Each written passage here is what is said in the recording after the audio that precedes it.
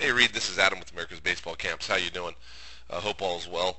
Hey, I'm here today to kind of help you out a little bit with your pitching, give you a little bit of pitching evaluation, draw some circles, draw some lines, show you a couple things here that you do, some positives and some negatives in your delivery. Um, First and foremost, pretty good job, pretty good foundation on what you're doing. Looks like somebody's taught you well. Um, with your motion, just a couple things I'm going to point out, and I hope it helps you out a little bit. Um, the first thing I want to let you know is I noticed that all three of these pitches came out of the stretch, and I just have been noticing a lot of kids have been doing that lately, throwing out of the stretch only. Make sure that you're always incorporating the windup as well.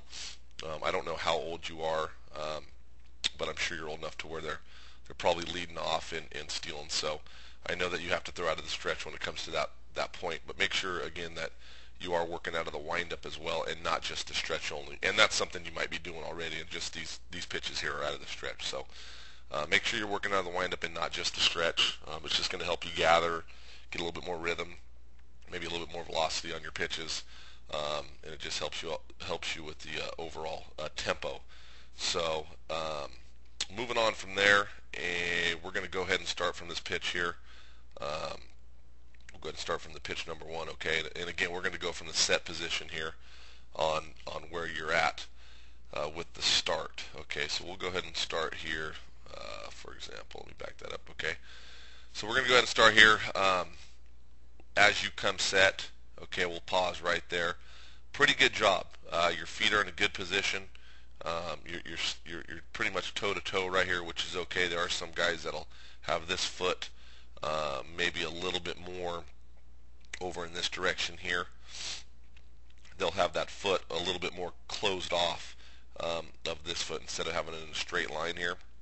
They'll take this foot and kind of close it off a little bit, but everybody's a little bit different. I wouldn't change a thing really right there at all. You got a good base. I like the foundation here. You got a good separation in between your feet. Your elbows are nice and relaxed. This front elbow's good. Your back elbow's nice and relaxed. Everything's good. Gloves in a good position. So that's a positive there in that set position.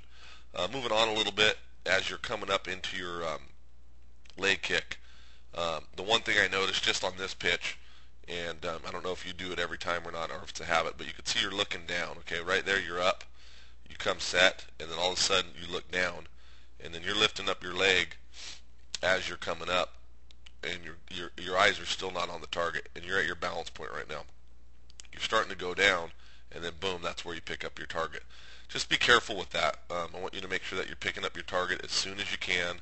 I would definitely try to pick it up on the way up, right about there. You start looking at your target, because that might be a little bit late where you're picking up the target. Okay, and that's an easy fix. That's just making sure you're picking up the target a little bit sooner.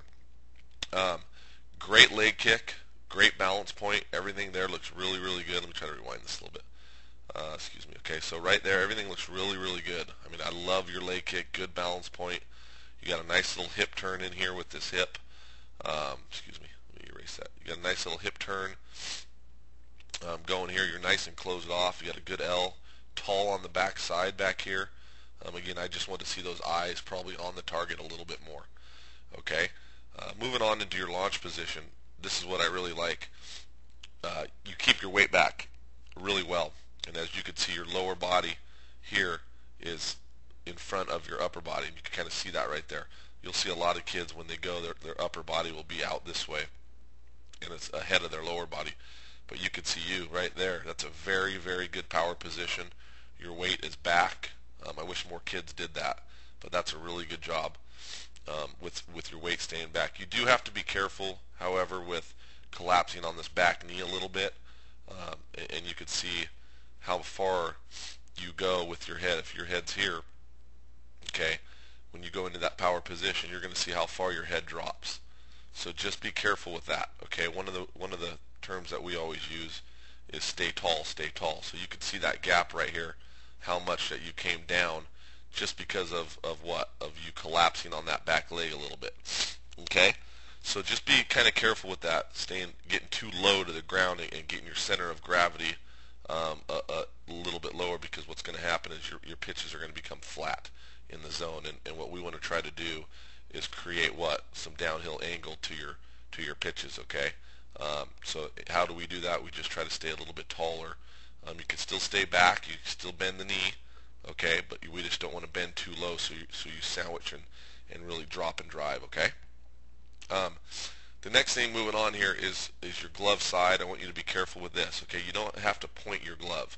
What I kind of like to see is, you can see how you got a little bend back here in this arm, okay? What we want to try to do is we want to kind of see a bend in this arm as well.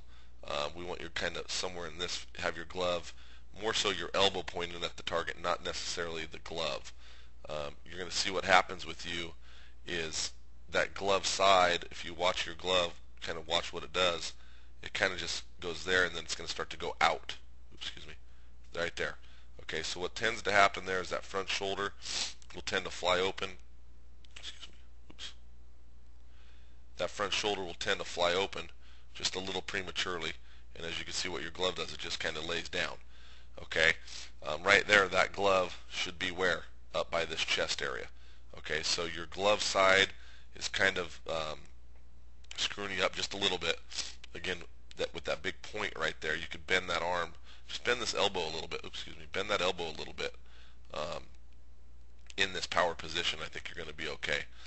The landing's good on your foot. Everything here, your toe to toe. Your direction's good. I wouldn't change a thing with that. Your direction's towards home plate, pretty good. You can see a little bit if anything, you're a little bit over the line, kind of. We want to try to land toe to toe, and you can kind of see your toe is just a little bit over the line. But at least you're landing slightly closed on this foot, and that's a positive. Again, just be careful with this glove side. You want to make sure right about there you're taking your glove, and this is something for me that I like to see. You want to see this glove kind of going towards your left chest area. Okay, bringing your glove back to your chest instead of letting it go where? Straight down to the ground. Okay? Lastly, on this, I wanted to talk a little bit about your finish, your follow through. You can see you finish really straight up and down, right there. You're going to lock out that leg, and we're going to go ahead and go full speed ahead too, but you can see you're way up and down here, okay? We want to try to get this chest out over this knee, okay, this leg right here, your post leg. And you can see when you throw, you're straight up and down, and right there you even pop up, even a little bit more, and you're kind of straight up and down right there, okay?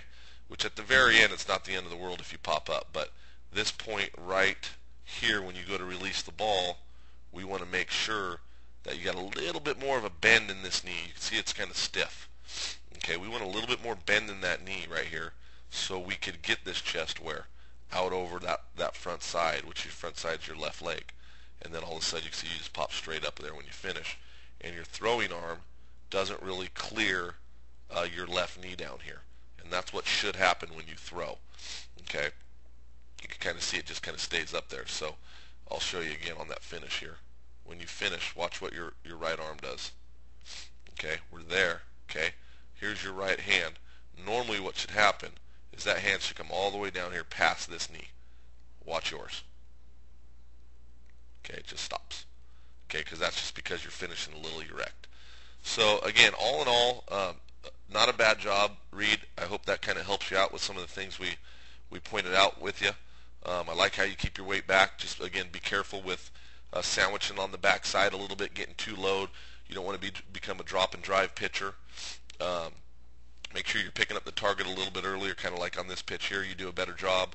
And then also work on that glove side, keeping it closer to the chest a little bit maybe, and working on your finish. So hope all's well. We'll talk to you soon.